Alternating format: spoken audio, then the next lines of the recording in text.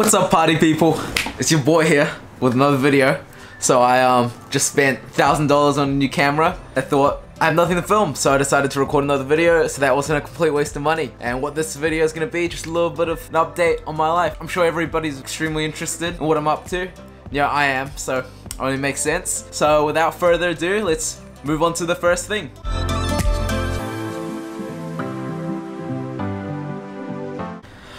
So first things first, despite the fact that I did software engineering, I actually managed to wrangle myself a girl. She's actually here right now, but she doesn't like to be on film, so it is what it is. Probably ashamed to be seen with me. I would be as well.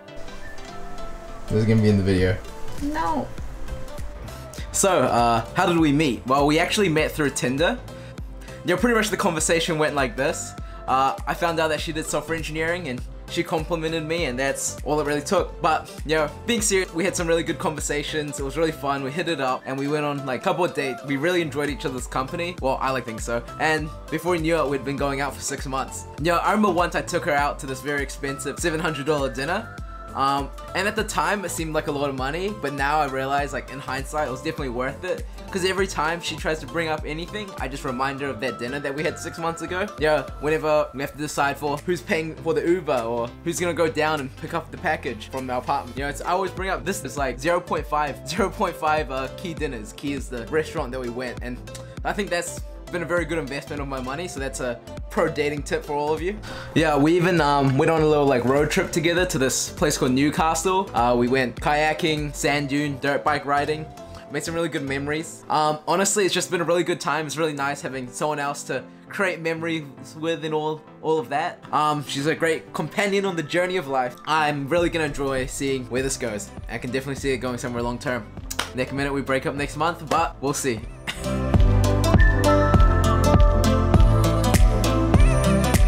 Alright, so next up is the actually important news. I got 2 cats, they had babies, and now I have 9 cats. So the story of how that ended up happening is that one day my sister was walking outside of our apartment and she saw a cat tower packaging in one of the bins outside, and she was thinking, yeah, that could be us. And so she tried to convince me to get a cat. I said no, and then we got a cat. But then this cat, yeah, it was very cute, it was very nice. If I'm doing a good job, I have footage up here and you can look at him and say or you want, but it wouldn't shut up at night. It would just be outside outdoors. And just meowing because it was too lonely. And yeah, he's a very affectionate cat, so it makes sense. So we got him a little companion. It was the other female cat. She's very cute as well.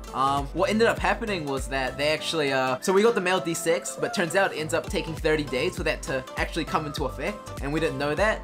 So our female cat got pregnant, and she had 7 kittens. But 1 died. So we have 6 kittens. Very, very sad, very sad. Yeah, overall, it was honestly like one of the most interesting experiences that I've had my whole life.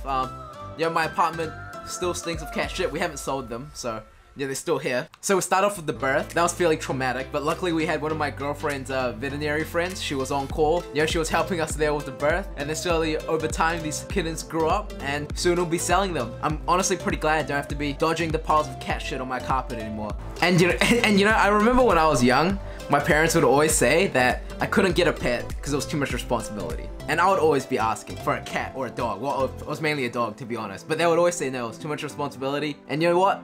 Now I understand them. It is too much responsibility. But you know, in this case, it was definitely worth it. We're gonna be keeping 2 of the cats. Well, like in total, we're gonna remain with 2 cats. It was a lot of good fun. And I'll be definitely sad to say goodbye to these cute little guys.